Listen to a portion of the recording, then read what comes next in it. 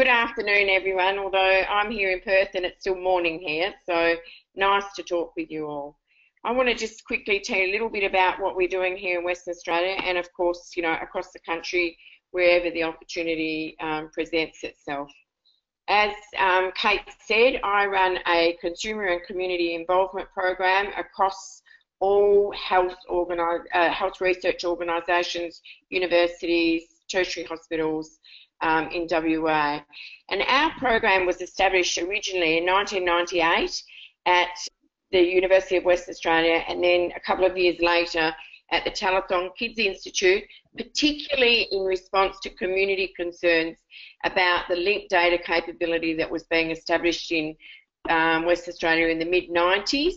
And then people were concerned about research being done without consent, and people didn't know. So the university decided, with great foresight, I should think, to put in a consumer advocate a day a week, and that's now gone, where we had one person working 1 day a week. I started in 2004, and we now, as a result of funding Lottery West here in WA, we have a team of 10 people working to support consumer and community involvement.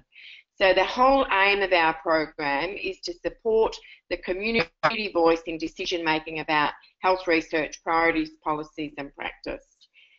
Now, a lot of work that we've done over the 15 years that I've been here has involved research that's used linked data. So been a lot of conversations, a lot of concerns, and I'm really pleased to say a great shifting of the landscape.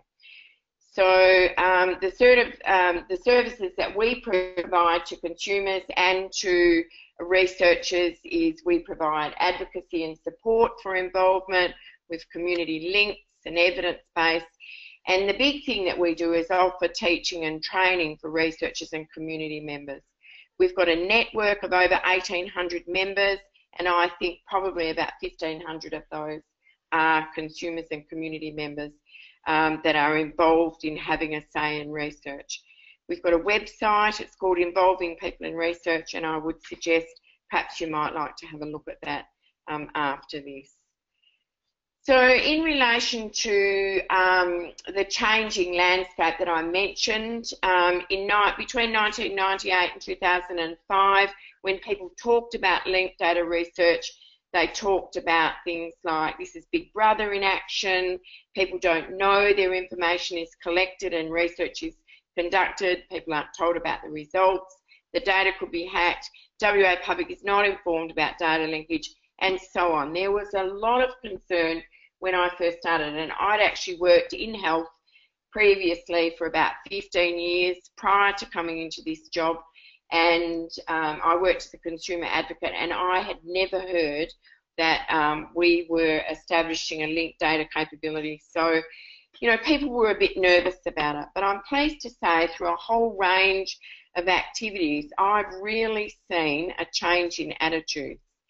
And in 2015 and 16, we went back to people who raised those concerns about their, Big Brother and their privacy, etc.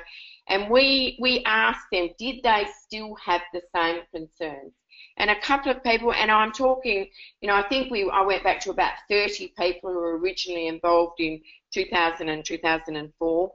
And a couple of people said, things like if a researcher uses our data, he or she is under a moral obligation to help that data improve our lives.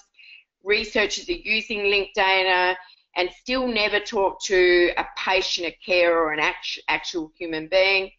And we're not sure data linkage processes meet the gold standards of transparency and accountability. So there were a couple of people who still were a bit nervous about it. But the bulk of people that we talked about had really changed their attitude, having been involved in a whole lot of awareness-raising activities, and said that things like health data is proven to be secure from hacking to date. People are very relaxed about sharing intimate data on things like Facebook and Snapchat and things. So what's the problem? Why don't we use the information that we have to drive good policy without, and stop politicians and people with vested interests hijacking the debate and hiding behind the privacy issues? And why aren't governments, and this was the biggest thing, that government collect data, on a range of things, and although my experience is all in health, there's lots and lots of data collected, and people felt that governments have got a real responsibility to use that data to make a difference to people's lives. So I suppose basically what I've seen is the big shift from, privacy concerns right across the board to saying, what we want now is the data to be used, and good governance is about what will ensure that people's privacy is protected.